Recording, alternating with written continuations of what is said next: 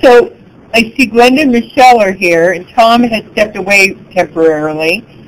So we're going to go ahead and get started. Today we're doing Outlook 2007 Advanced training, and our presenter is again Lynn Mann from the @ONE Trainers Resource Bureau. All right, well then we're going to go ahead and get started. So Lynn, take it away.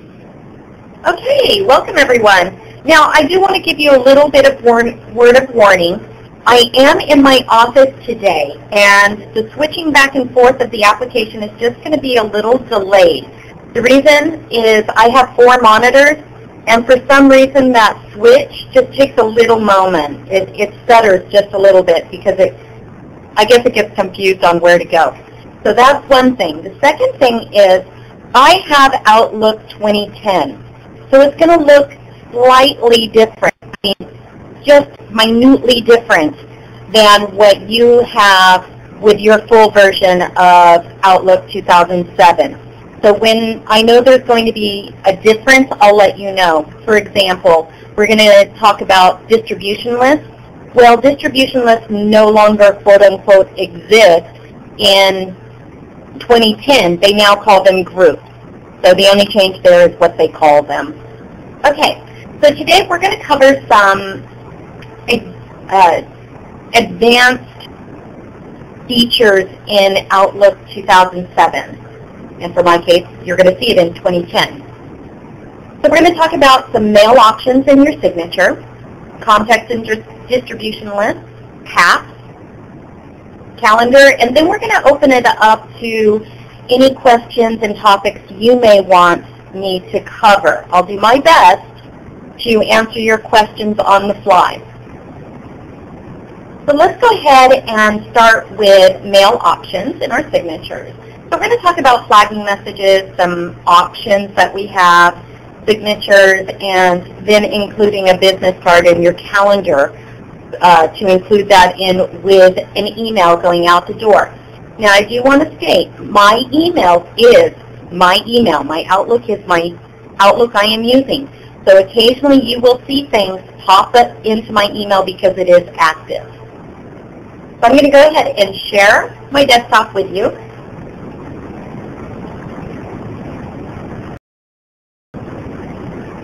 That wasn't too bad. It popped right up. So you'll see this is my platform of Outlook 2010. And it's very similar to 2007 except the File tab came back, so no more Office buttons.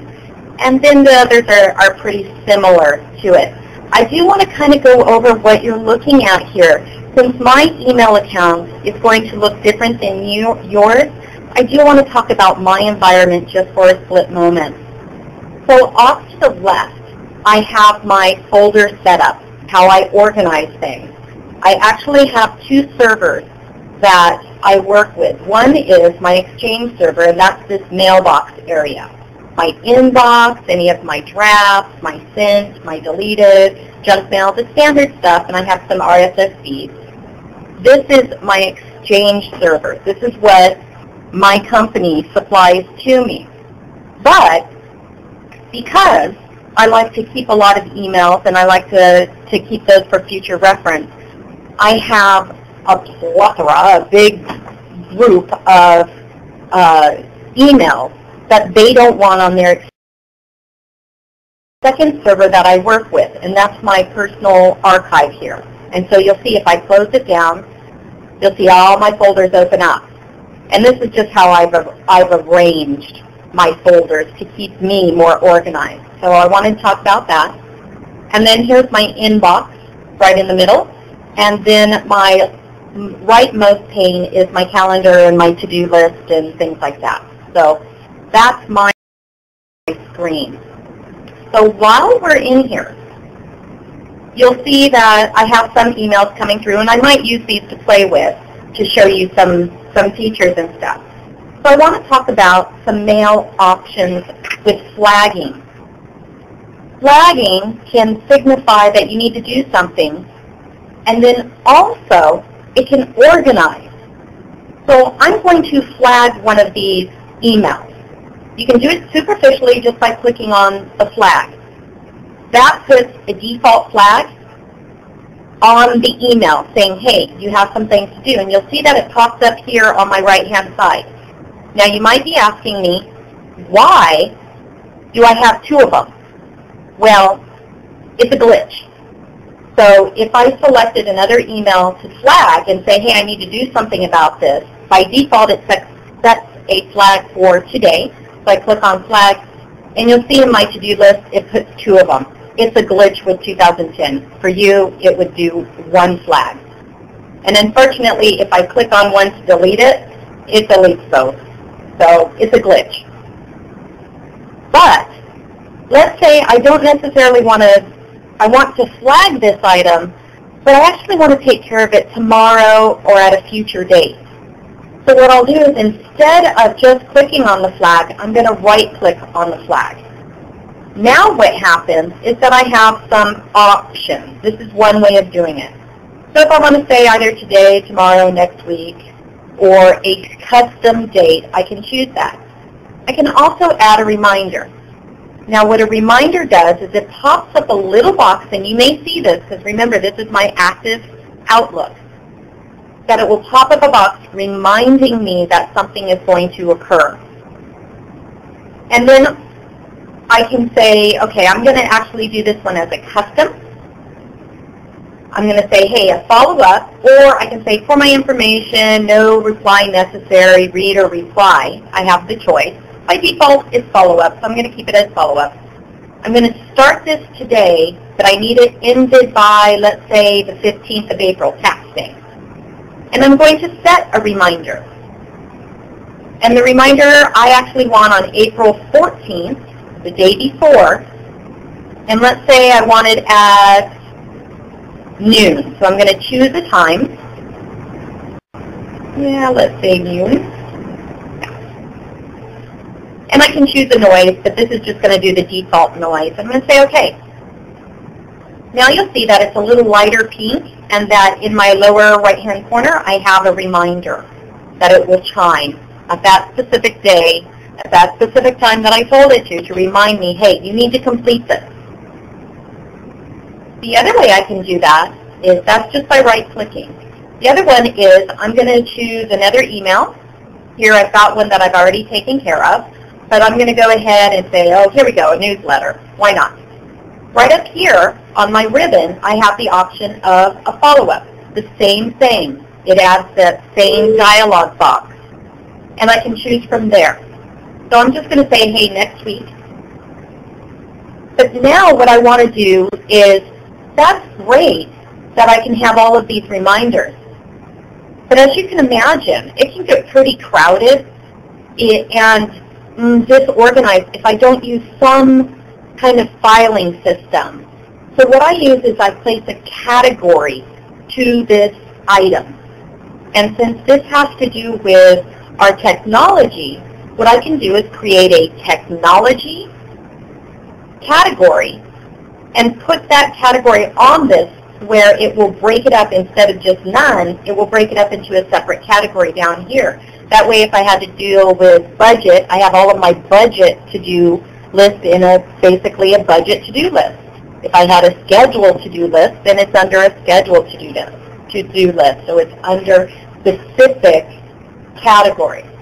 So I know I don't have a technology category, but I am going to go up here, click on categories, and I'm going to say all categories. This opens up my dialog box, or a new category. So you see, I have lots and lots of categories. I use this all the time. So I'm going to create a new category. I'm just going to call it technology. And I'm going to give it a color. That way, whatever has to deal with that topic has that specific color. Now I'm limited on the number of colors that I can apply, but let's say technology, I'm going to say it's dark teal. Don't know why. I can even apply a shortcut key and I say OK. Now it puts it on my list and it's already selected and I say OK. Now it puts this bar up at the top.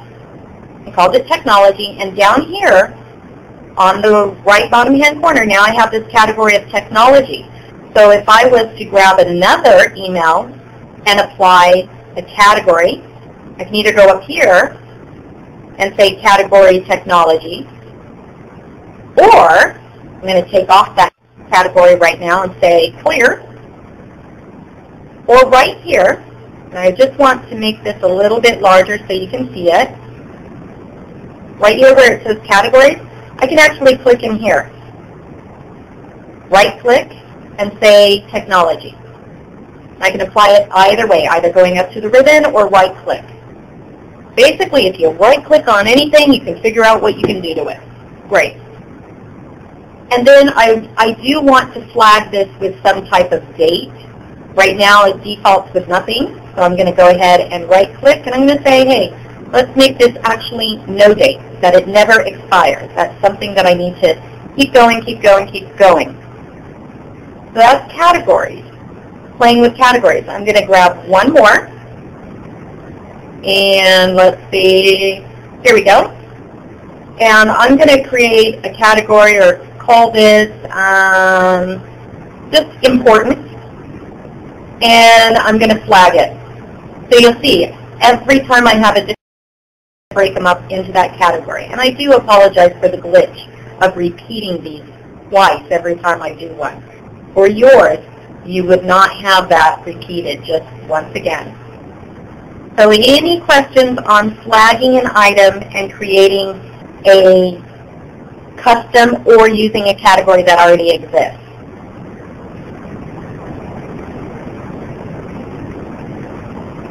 Alrighty. So let me go ahead and start talking about the options in, now I can remove the flags too, so that's just removing the flags. I showed you that already. But I do options. So for this, I'm going to open up a new email. I just clicked on new email. I have this new email. And on options tab, you'll see I have all different kinds of options here. One is to apply a theme, show field. So right now I'm showing the from, the to, and the CC. But if I need to show the BCC, I can click on the BCC, which is blind carbon copy. And then you can also, when you're sending out your email, you can also apply the voting button, which means when your recipient gets it, it's prompting them, as long as they have 2007, it's prompting them to vote on something, either yes or no. So let's say I'm going to do a potluck for my office, and I say, okay, to all these people, we're having a potluck.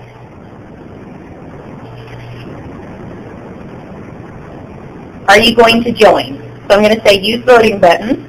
And I can say either yes or no, yes, no, or maybe, approve or reject. So this is a yes or no situation. I don't know if I want them to say maybe and then I buy, a whole bunch of fruit or whatever and then they don't show up. So maybe a yes or no is appropriate. So when I send this, and I'm going to just send it to myself, and I say potluck, it will come to me with voting buttons. The other thing I can do is I can request a delivery receipt or request a read receipt or both. One is that they've opened it up and they've read it. The other is they just got it. Upon getting it, it asks for a prompt. So I'm going to say, hey, request a read receipt, just for this example. And I'm going to send it. Send. There we go. So now in my inbox, here's my email. Once I open it, it asks me, do you want to send a read receipt? Say yes. And so by ticking yes or no, which is right up here, here's my voting, I'm going to say yes. And my choices are, hey, send now, or do I want to send an edit message back with it? So this is just sending my response. And I'm going to say okay. And you'll see, if I close this out, I have my reply. And I say yes. So right there in the subject it says yes. Now the good part about this is when I get all the responses from everybody, I can sort this by subject, and I can just count really quickly who said yes and who said no. So let me close that out, and I'll start another email. Go to options. So I'm going to deselect my blind carbon copy because I actually don't want to show my blind carbon copy. In business, it's unprofessional to use it, and so that's why by default it doesn't show, I guess. So I want to talk about, when I send this, and I send it to a group of folks, what I could do is I can immediately direct my replies to a certain folder. So right now it says, to a certain person. So I can say, have the replies sent to not me, but somebody else. This is great if you sent it on behalf of somebody else. So my department chair here is named Bill Bergen. So if I send out an email on behalf of Bill Bergen that I want to have the replies sent to him.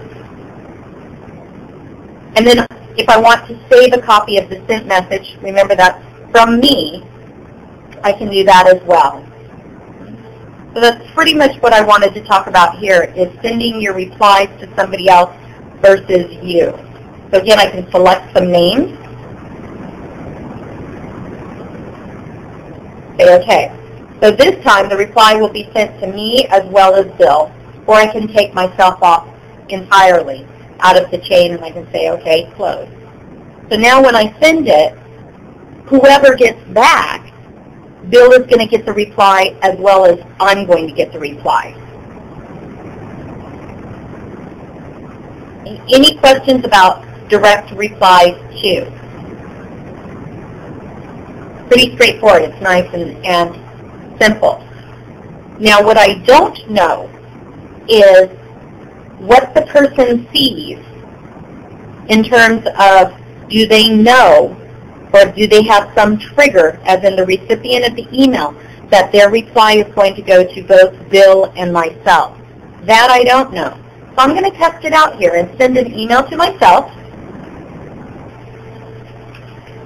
Now I'll have to explain this to Bill later, but we'll say we're testing direct replies to.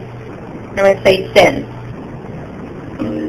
So here's my email, and I'm going to reply, and it actually does show it. So it will say reply to Lynn and Bill. So there's nothing secret about it. You're going to know. And if I go ahead and reply, I can still change this. I can take Bill off the distribution list. So it's not a permanent. It's just a request, in essence, when you're sending it to the recipient, that when they automatically hit the reply, that it will go to the people that you want.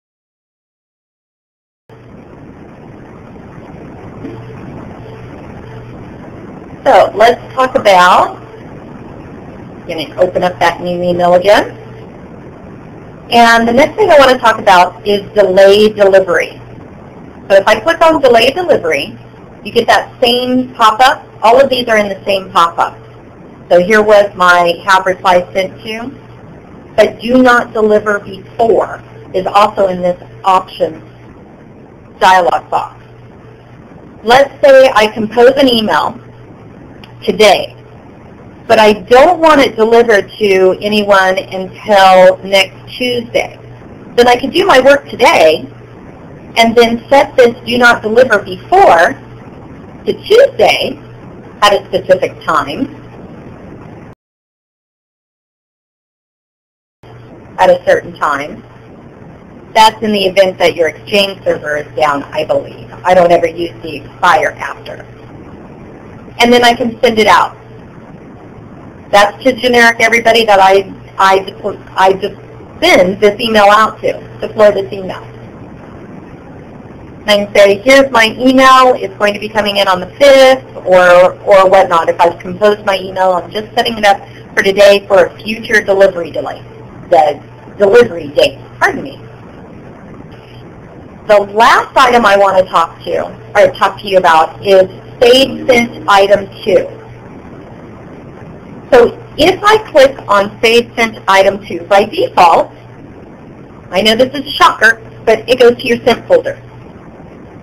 But I don't necessarily have to do that. I can either say Use Default Folder, which is your Sent, or I can say Do Not Save. So for this email, it's not going to save a copy. Or I can specify a specific folder that I want to send it to. For example, sometimes I want my Sent items not to go to the Exchange server, but in the Sent items, but maybe I want it to go to Draft for some reason. Well, then I would say Send it to Draft, and I'd say OK. Then it would go to that specific folder. Or, here's another option I can see using this, is if I'm composing an email and it has to do with, let's say, a specific topic, schedule. And I save all of my Sent items in a folder called Schedule, then I can direct it to that folder instead of later on having to move it out of my Sent into the directed folder for organization issues. So far, are there any questions? I'm just going to toggle that off because I don't need to send it at a later date. Any questions regarding the more options, the tracking, or the showing of the fields?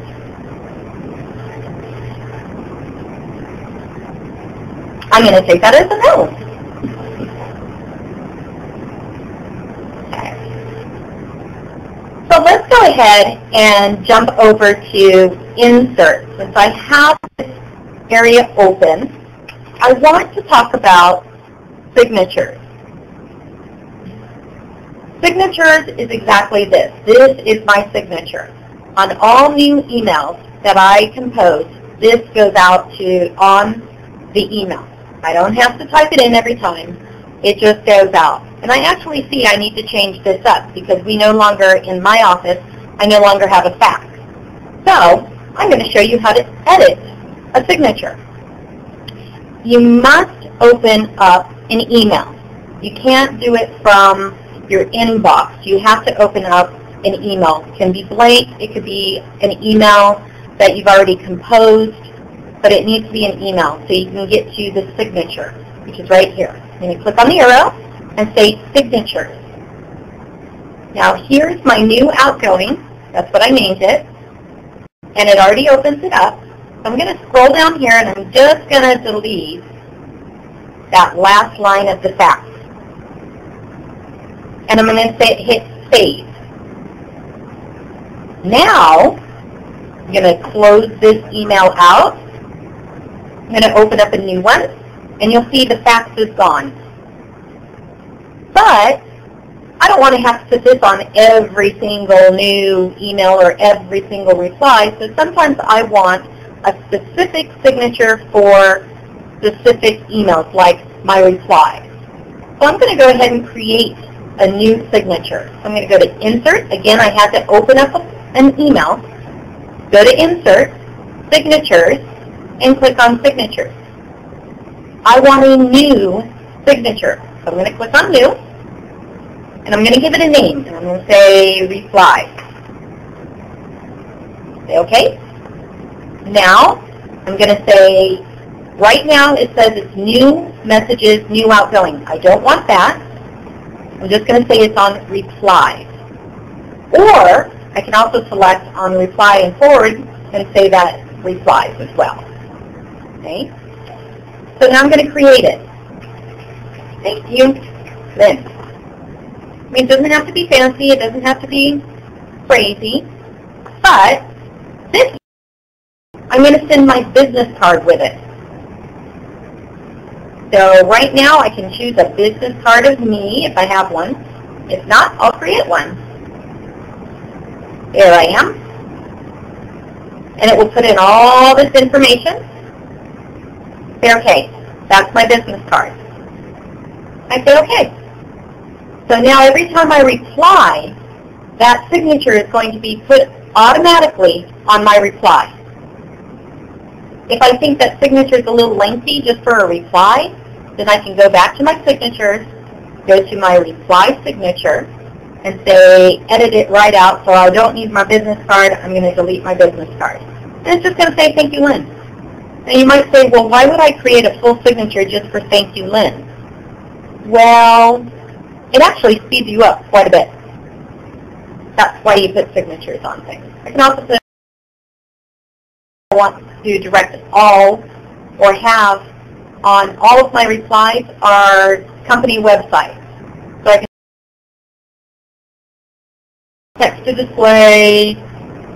I'm just going to say http sjp.edu. We'll call it.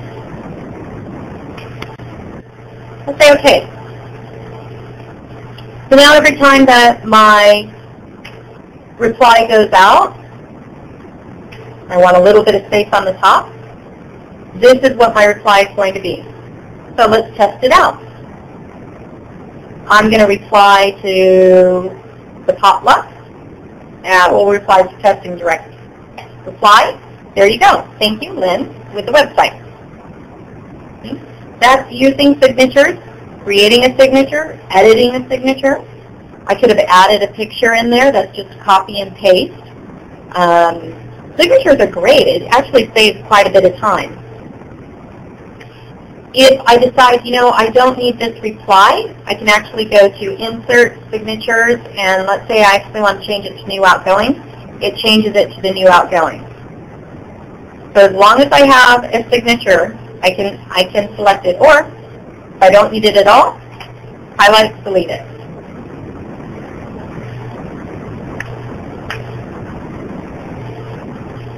Any questions about signatures?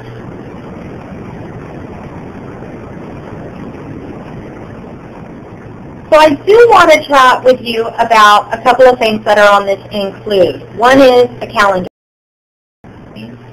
The other is my business card. Remember, when I have different kind of business cards, I can select them. So other business cards, I can select any of these business cards to include. So I'm going to include mine. So it's add this. And then also, what I can do is send it forward. As you see this BCS, when the recipient gets this, all they have to do is click on this BCS file, and it adds to their Outlook contacts, just how I have it right here. So it does save a lot of time if I want to forward my information over to somebody so they have my contact information. It's really nice and courtesy. So if I don't need it in line, I'm just going to get rid of it. If I still don't need to send it off, I can highlight my attachment and click delete. Now here's another option that I can do. Sometimes I want to share my calendar events with somebody. So I can select to insert my calendar. This is just my calendar information. I can select a date range. Let's give the next 7 days. And I can say,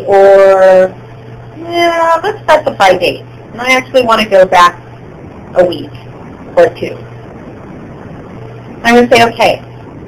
So it generates my calendar, and now it will forward over my calendar to those that I'm sharing this with. So it can go to me, it can go to Bill, it can go to anybody, and it will give them an idea of when I'm free. Now they can't schedule an appointment for me in my calendar, but they can suggest a time.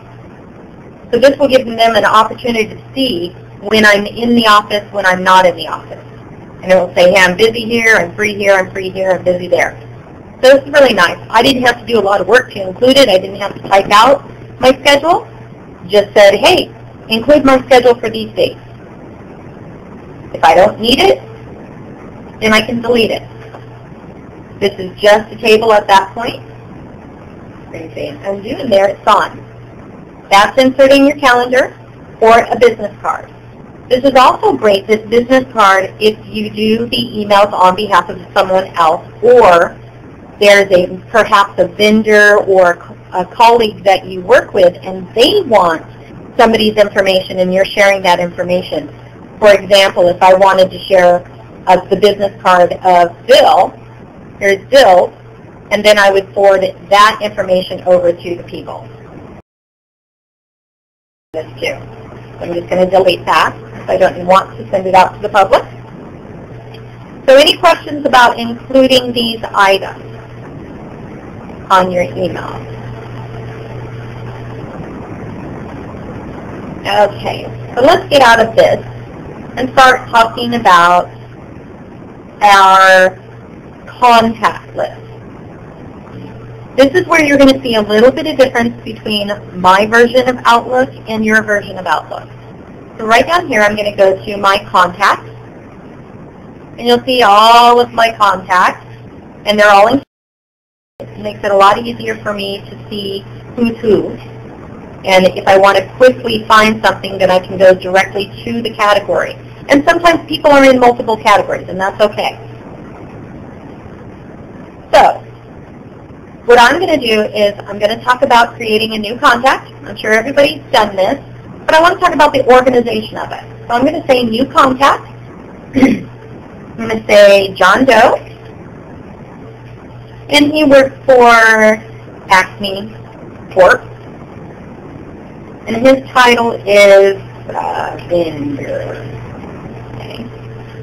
And Joe at Acme. There probably is really a company called Acme, and there's a John Doe that works there, I'm sure.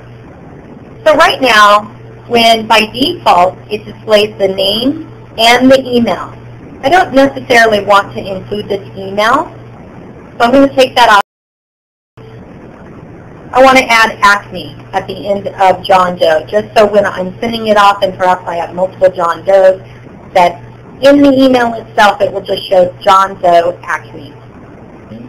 If he has a web page,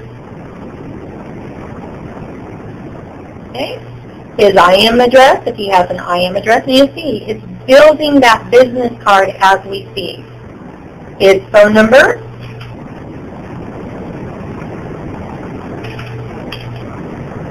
okay, his home phone number, his business fax number, his mobile. You can have multiple phone numbers for each one. These are all the choices you get. And then an address. So I'm going to say 123. Okay, any town, PA.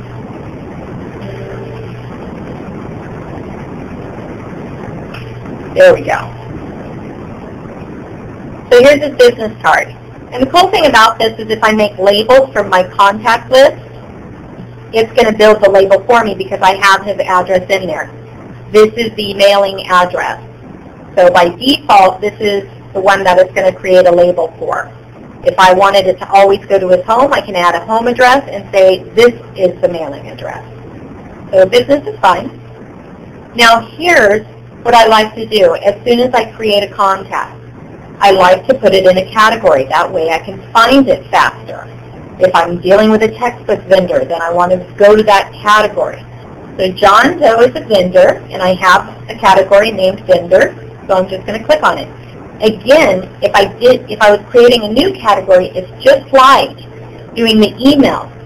This is the same field setting. So I just say all categories, go to new, create a new one. So this one, he's a vendor. So I'm going to say he's a vendor. But let's say he's also a textbook person. I can select multiple categories. Might get a little sloppy, but I'm just going to click a few. There we go. So he gets all of these colors. Very pretty. But I'm going to save him and move on. Now John Doe is going to go into all of those categories. So if I scroll down to vendor, there's John Doe. If I go to textbooks, there's John again. So he's in every single one of those categories that I put him in. So it doesn't matter. If I'm thinking of John as a textbook vendor, then I can go to textbook. If I'm thinking of him as just a vendor, then I can go to vendor. This is how I organize it. Now, if you decide, well, no, that's not how I want to view my contacts, then I can change the contacts instead of category. Perhaps I say company or location or by name or whatnot. So maybe it's by company instead or full name. So this is a different view. And you'll see here are all the categories. But if I was trying to find John Doe here, I'm scrolling, and perhaps I'm not too sure who this John Doe is versus someone else. So that's why I like to view it in categories, so I can immediately jump over to that area. That's dealing with contacts. Now, if I want a distribution list, which you still see right here is called distribution list, but on my home tab, they call it a contact group. Don't know why they changed it, but they did. So if I want to create a contact group, I'm just going to click on contact group, aka distribution list. Now I'm going to choose my name. I can add my members. I can select from my Outlook contacts, my address, or an email a new email contact. I'm just going to say Outlook. I'm going to select a few of these. So every time I choose a person, I'm just going to say they are a member. So I'm just selecting at random at this point. You would be more careful, I'm sure. I say OK. So here's my distribution list, aka group. But let's say I accidentally added somebody I didn't mean to, and select the person, and I say remove member. Or if they have new contact information, I can say update now with my group. Actually, I have to name it first.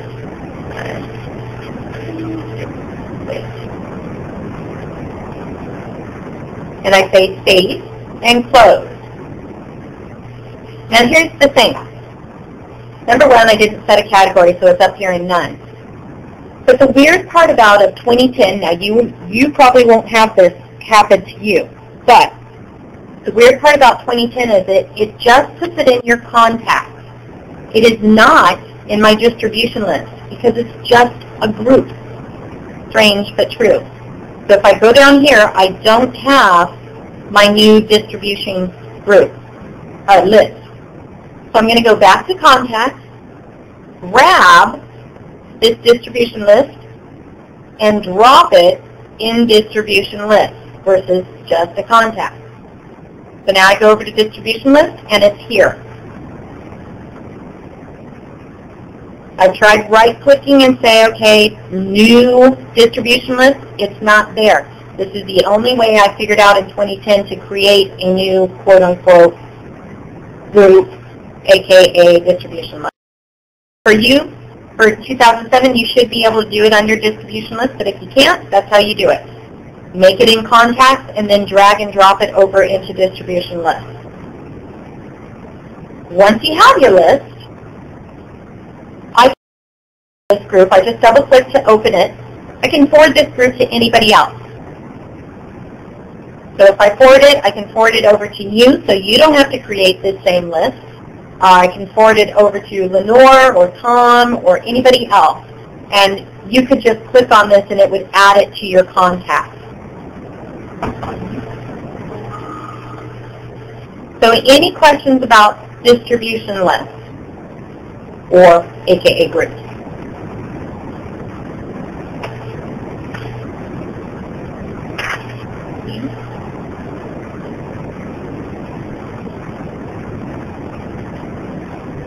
Hey, Tom, you're taking over?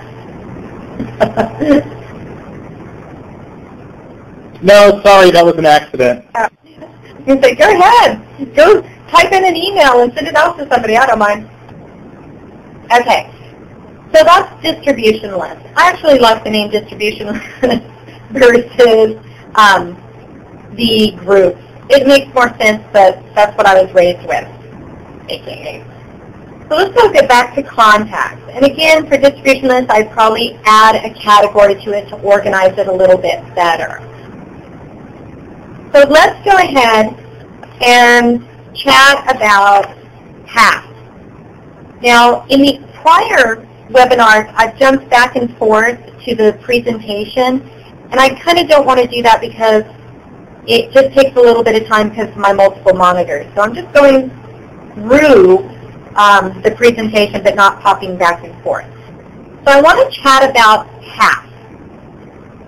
I'm going to jump back to my email, and there's a couple of ways that we can do this. Number one, we talked about tasks from an email.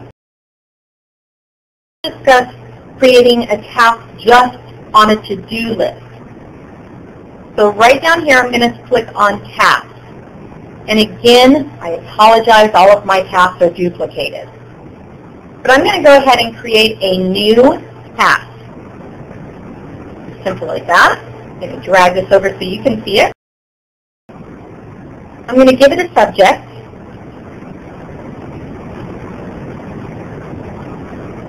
I can give it a start date. So let's say I want to start this on Monday. I want to make sure it's done, completed by Thursday, and set a priority of normal, high, or low. Just going to say normal for this one. I'm going to give it a category. So let's say this is for a presentation. I'm going to set a reminder. So although it's due on the 7th, I actually want a reminder on the 5th at 8 a.m. to trigger me to start working on this if I didn't already. If I click Save and Close right now, I just created a task. It's down here. But let's say this task isn't necessarily for me to do. It's for somebody else to do. So I'm going to go into Manage Task and assign this task. And good old Bill, he's going to be my guinea pig. I'm going to say to Bill Bergen, and I'm going to keep an updated copy of this task on my task list and send me a status report when this task is complete. Those two are default checked, and I want to leave it as such. This is what they mean. Send an updated copy of this task onto my task list. That means if Bill will get this task, he'll add it to his task list, and if he changes the complete, I will get an update. Okay? It will be updated on my list as the status changes on his end. The other thing is, send me a status report when the task is complete. As soon as Bill marks this complete, as in checks it off, I'll get an email saying, hey, Bill marked this complete. And then I can follow up with Bill and say, hey, did you really do this or were you ignoring my task? So I can say send to Bill, and it goes to Bill. But you'll see it's still on my list of things so I can continuously see his update of this. So let me go ahead and open that up one more time. Send a status report. I can say, hey, how are you doing on this? So again, so maybe I forward this over to somebody else. I say, right now it's a new task for presentation. It has not been started. 0 completed. Actual work is 0. By Bill. Bill is now the owner of that because I assigned it to him. And I can forward this off to somebody else. Or I can say, hey, Bill, I see you haven't worked on this. Where are you going with this? Or have you just not updated your task list? So it's a way for me to prompt him to work on it, as well as, let me close this out, as well as if he updates, I will get the updates directly from his Outlook. Okay. Does that make sense?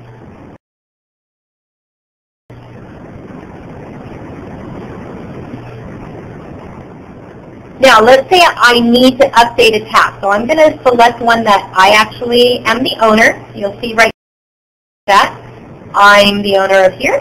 I'm going to click on this guy. And I want to mark this as completed. Or I can say follow up. Let's say, well, let's mark as complete. because I want to get this done. I can either click on Done here or Mark Complete. Okay, and it crosses it off. It gives the date that I completed it, and it's at 100%. Or, if I don't no longer need it, I can remove it from my list over in my right left corner and just hit delete. Or I can say remove from list. Since it's done, I may not need to have it any longer. So I can say remove these from the list because they're just cluttering it up. So let's say I do need to change the completion. So right here on this item, I can say, hey, I'm 50% done with this. If I was working in conjunction with somebody, that's where the update would be sent to them and say, Lynn's marked this as 50% completed. If this was a big project, you would want to make sure that you're updating your completeness ratio, because you can trigger that with a whole group of people. You can imagine, let's say I was writing a 500-page document with a group of 10 people.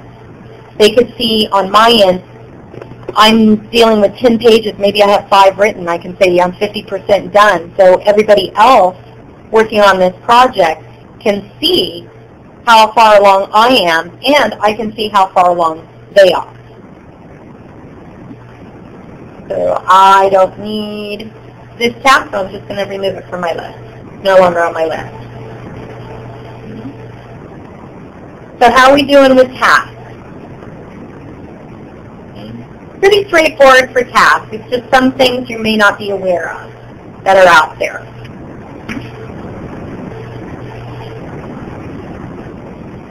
So now let's talk about the biggest thing about your Outlook. That's your calendar. I'm going to share my calendar with you, and I want to show you and talk about a little bit about my calendar. Number one, it's right now set on a day setting. So I can show you a work week, I can show you a week, I can show you a month. Okay.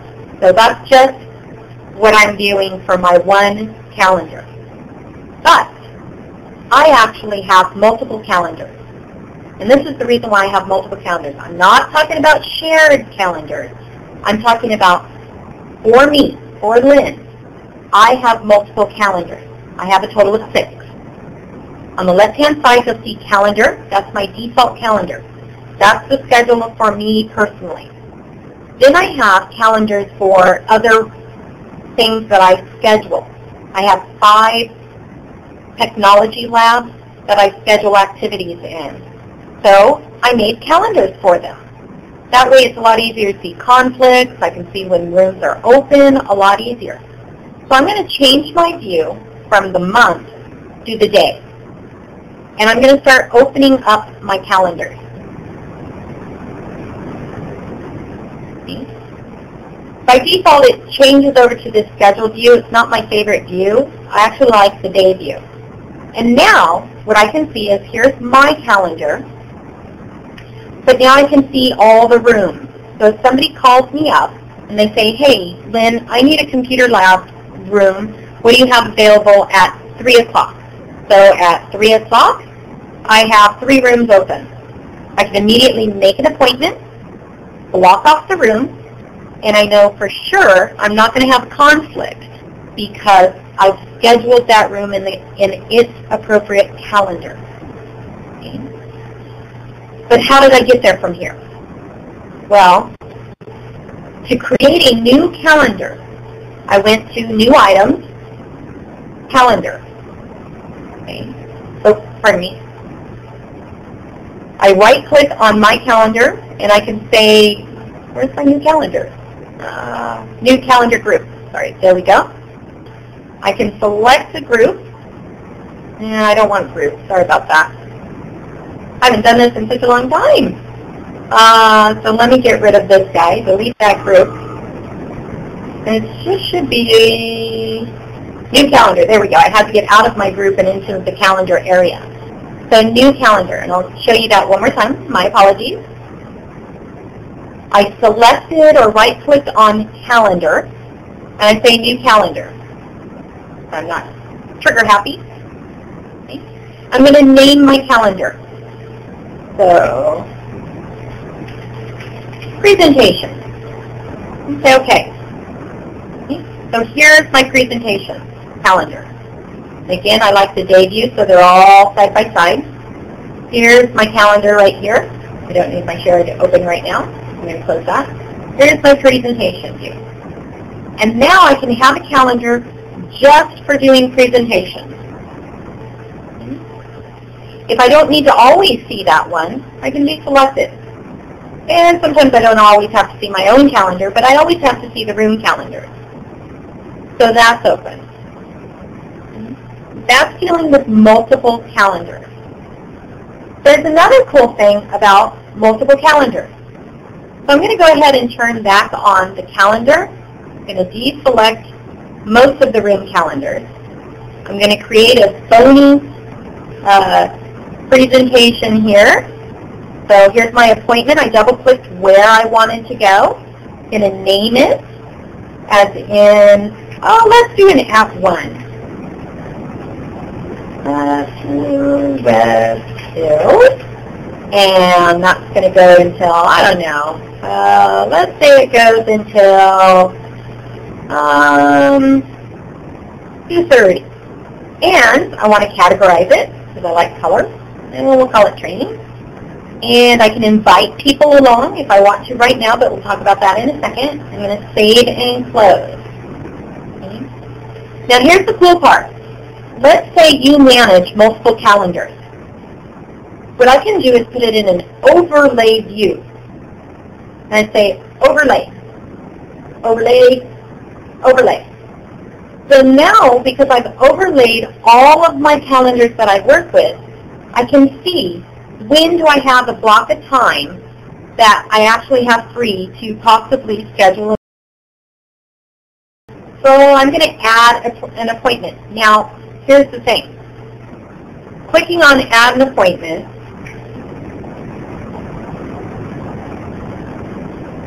here's an appointment. I'm going to get out of Overlay. You'll see, unfortunately, it does not put it on every single calendar. It only puts it on your top calendar. Okay. So we can't do it that lovely. But here's the thing I can do is I'm going to get out of Overlay View. Let's say I need the presentation and my calendar to line up. I can drag and drop, and now they're on both calendars. So drag and drop, now everybody's scheduled for that appointment.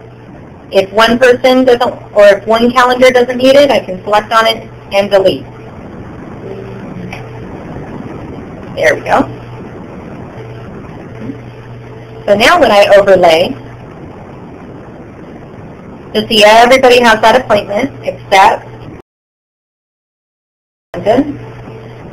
there we go. Room 110 is not showing up. It's in blue. Any of their appointments would be in that blue right here.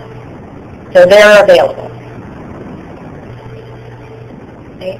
I really like that overlay if I have multiple calendars going on and I need to align for a meeting or see what folks are doing. Speaking of sharing, I do share my calendars for the rooms. Reason is, although I schedule these rooms, other departments need to see when they're available, but I don't want them necessarily to have access to making an appointment or scheduling a room. So what I can do is I can send an invitation to share my calendar. That's what this type is. So I'm going to go to room 107B. I'm going to right-click on it. I'm going to go down to Share. And I can go ahead and share my calendar. Not email my calendar, share my calendar. And I say, okay. Now it's going to ask, who do you want to share it with? Now I'm going to say, good old Bill. It's going to get all these emails on Monday and say, what? And then I can choose, should I give Bill the power to add, edit, and delete items in my calendar? This is when you decide up front what you want to do. Now you can change it later, But I want you to be very careful about this. If this is a calendar that, yes, indeed, you need multiple owners, then go ahead and select this. I don't do that because I want to make sure that folks don't accidentally delete something or they accidentally add something to this calendar versus their own calendar. I mean, several times I've added an appointment on room 109 when I wanted it on room 110. Well, since it's my calendar, that kind of goof was caught pretty quickly. But if somebody else did that, then I wouldn't know if it was an error or not. So I want you to be very careful if you're going to share your calendar. Just be very, very careful about who you give the power to edit. And then I select send. And I say yes. And I say yes. And it goes out. That was just, do I want to permit him to see all the details? Everything there. And it just goes. It takes a minute to go. And then he'll get an email saying, hey, Lynn sent you her calendar. Do you want to share it? So I'm actually going to cancel this because it's taking a little bit longer than normal to share it. But what would happen is in his Outlook, under his shared calendars, he would then see, once he accepts it, room 107B down here on his list of shared calendars. And again, he doesn't have to always see that turned on. You can either see it or not.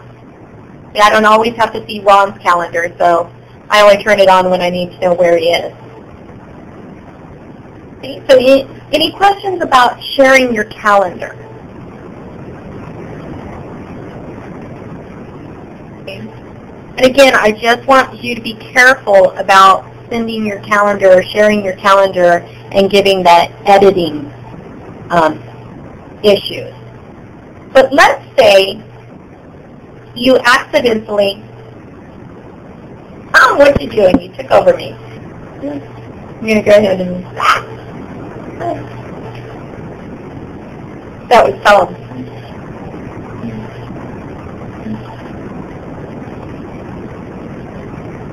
Let me see if I can get it back from Tom. There we go.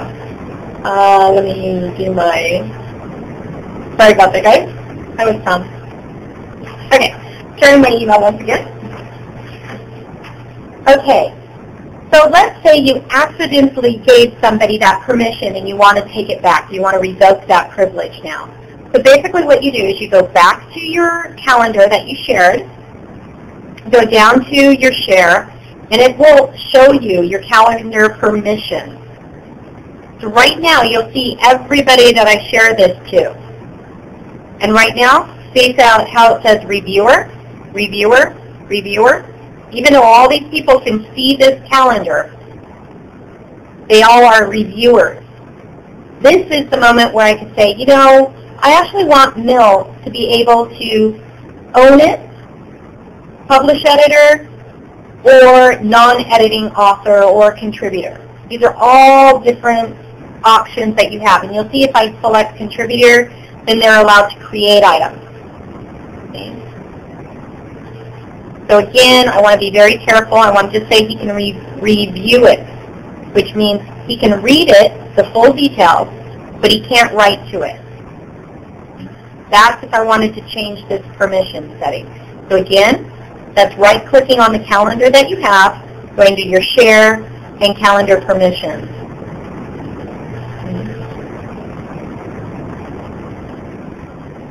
While we're here, let me chat about turn off a lot of these other books and just talk about the one calendar. I have some options here on my calendar that I can change. Now, when I'm talking about the calendar options, it's different depending on where your exchange is. I can publish my calendar, this is sharing also, but I can publish my calendar online.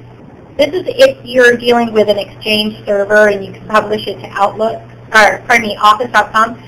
But this is also where you would do from but I think it's from if you use SharePoint as well.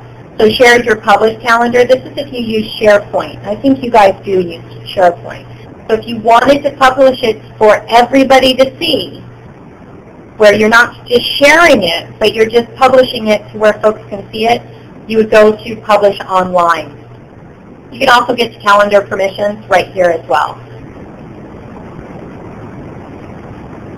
So let's see how I want to work with this calendar option. Let's go with a new appointment. And I want to invite some folks along. So I'm going to say presentation. And I'm going to say a location, the room 02 or 102, we'll call it.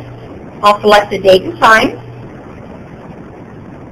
And I'll invite some attendees. So good old Bill's going to go. Now this is where this appointment is going to be sent over to Bill like an email or in an email. And again, I can have response options with the attendee. So I want to request a response, these are by default, or allow a new time proposal. Now if this time proposed is set in stone, I want to deselect that option. So you'll see it's now deselected. Then to request a response, meaning once they get this and they put it into their calendar, it triggers me that they've either accepted it or rejected it. And I'll show you what it looks like. I'm just going to delete this guy. Go into my email because I have lots and lots of these. So I'm going to go into my schedule here. Okay. What I receive is either a X, which means they decided not to take that appointment, or I get a check mark saying yes, they did make the appointment. They accepted that appointment. Okay, so you'll see it triggers me that yes, they're on task with that. That they have that in their calendar as well as I do. This only works if they use Outlook. What they see is an invitation for a specific date and time or an item. But the thing of it is if they don't have Outlook, they see all the text, but they wouldn't be able to add it to a calendar because they don't have the calendar. But they can either, at that point, they can't, if they don't have Outlook, they can't accept it or reject it. They would have to manually put it somewhere to keep track of it or keep that email or print off the email. Okay, so any questions about making an appointment and adding attendees?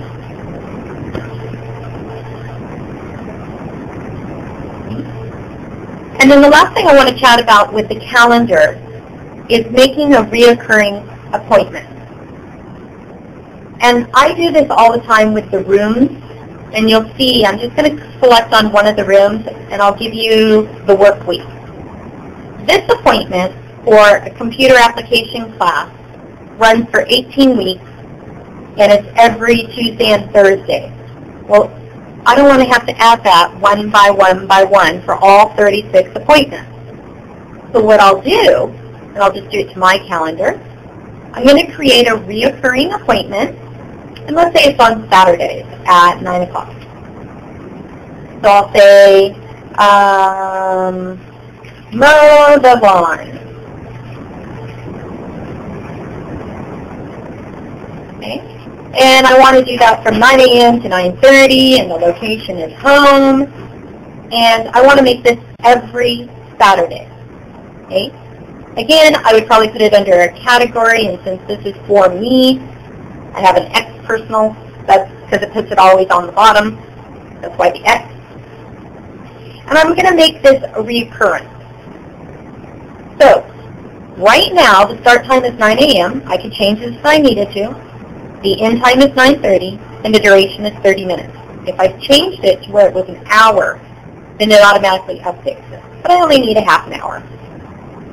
I have a very small yard. This happens weekly. It's every Saturday currently. It starts this Saturday, and I can say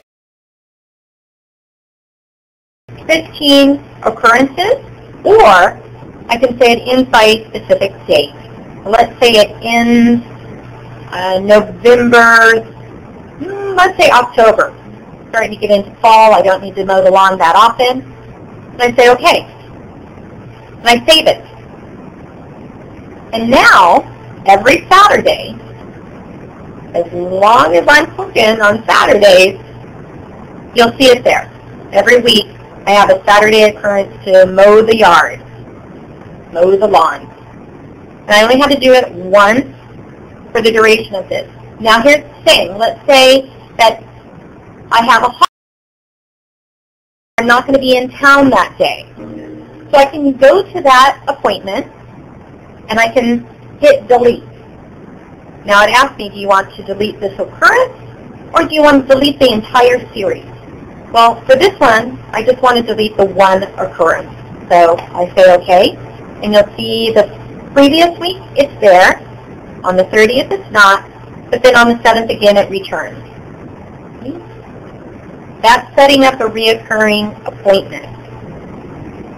And again, I can select to put that or to request an attendee, so that would be on their calendar. But what I would do is, first, I would set it up in my calendar, delete any occurrence that I didn't need, and then send it over. Because this is what happens. If I don't do that first, anytime that I make a change to this one appointment, it's going to ask me to send an update to that person. If it's a cancellation, it will send update on a cancellation for a specific appointment. So it's just better if you get it straight and forward in the very beginning, set it all up on your side, and then send out the request for attendance to the others or that appointment to anybody else. But in the event, if you need to change it later on, then you can. It just sends an update. If you don't send an update, it's not going to update it in your calendar either. So any changes you make, an update needs to be sent out. So how are we doing out there? I'm going to go ahead and pop out of the sharing. And I'm going to go through, and you'll see we've covered all this. I'm going to open it up to everybody else. So does anybody else have any topics or questions that they want to shoot my way?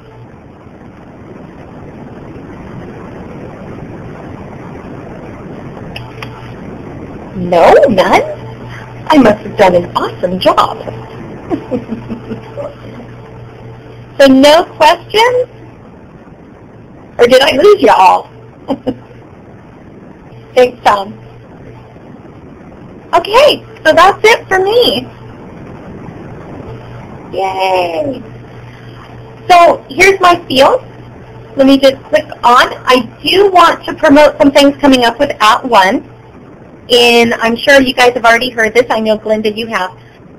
So upcoming in May, we're going to have some webinars based on getting you up to speed with 2010.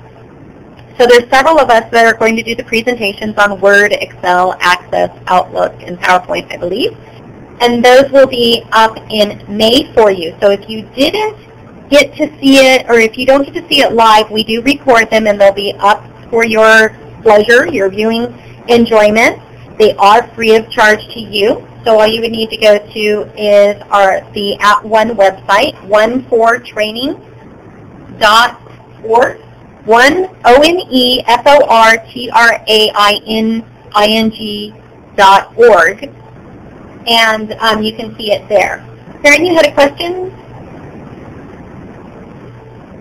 Yeah. Is there a way to show your task right on your calendar page? Nope. Or you just have to look at the bottom? Your task is a task. It's not an appointment. So when I go back to my application with you, and what happens is when I'm in my calendar, I do have a view right down here on my tasks. This is where my tasks would be. Okay. So I have a task area on my calendar. Let me close out all this the garbage there. So here's my work week calendar. So I do have a task coming up. Now let me bring it back to today, this week, and you'll see I have some tasks. That's part of your viewing options. But if you're asking me tasks to put on your calendar, appointments, they're different. A task is versus an appointment is actually an appointment. I mean, no other way to say it. But you can view your task the same time you're viewing your calendar. And that's on your view, and it's an option, daily task list. Here's your daily task list. I can turn it off and turn it back on. Okay. Did that answer your question? Yeah, sort of. I have this issue where I need to have on my calendar my hours that I'm open Yes. to remind my supervisor when I'm here. Yes. And then it doesn't want to let me put in an appointment in that time. It's going to want to move it over and show a conflict, in essence. Yeah. So, for instance, if I say I'm here Mondays from 8 to 5, and I can show it as free, we'll say, and I just want to put a color to it. So, yeah, that's too dark. So let me go and categorize it and clear my category. So as long as I blocked off this time, as soon as I add anything else, it's going to show it up as a conflict. And it pushes it over. What I would do is create a second calendar for your working hours. And then what you can do is overlay it with any appointments so you get both of them at the same time. Okay, yeah, that makes sense. Creating the individual calendar, we keep when your open hours are. Okay. Yep. That would be my resolution because, again, I have so many rooms that have different schedules, it would be so cluttered on one calendar. So I created a second calendar, and a third, and a fourth, and a sixth. Thank you so much. You're welcome. Any other questions? That was a great question.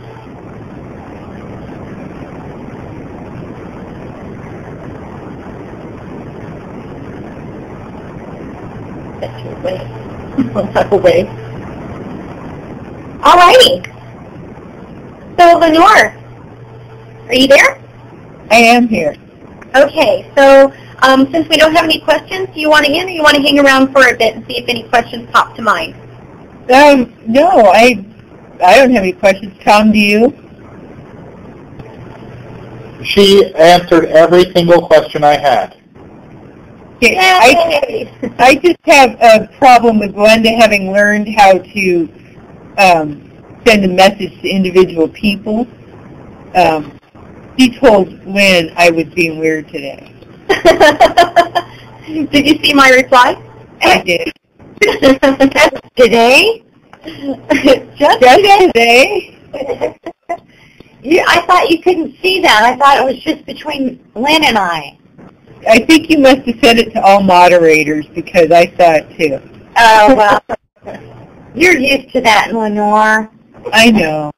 And you didn't come over for veggie squares. That's your loss. I know. Thank you, Lynn. Yeah, well, that's awesome. Well, it's really been a pleasure working with you. Thank you, Lynn. You guys have a good weekend. Thanks. Bye, You guys. too.